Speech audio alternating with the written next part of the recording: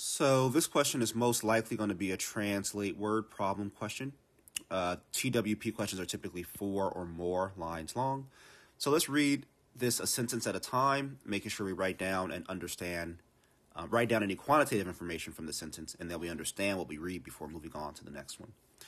So the first sentence says the function h is defined by h of x equals 4x plus 28. I'm going to just rewrite that. H of x equals 4x plus 28. Next sentence, the graph of y equals h of x in the xy plane has an x-intercept at a0. So, okay, a comma 0 is the x-intercept, and a y-intercept at 0b. Okay, so 0 comma b is the y-intercept, where a and b are constants. What is the value of a plus b? All right, so can I figure out what the x-intercept is and the y-intercept is from this function? I definitely can. The easiest one to find is the y-intercept, which is here. This function is written in slope-intercept form, which is y equals mx plus b, where b is the y-intercept. So we know b is equal to 28.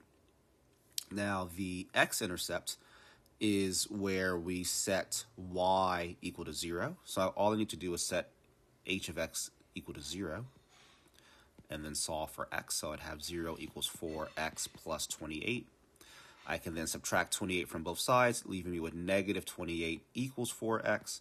I can then divide both sides by 4, leaving me with x equals negative 7, and therefore my a is negative 7.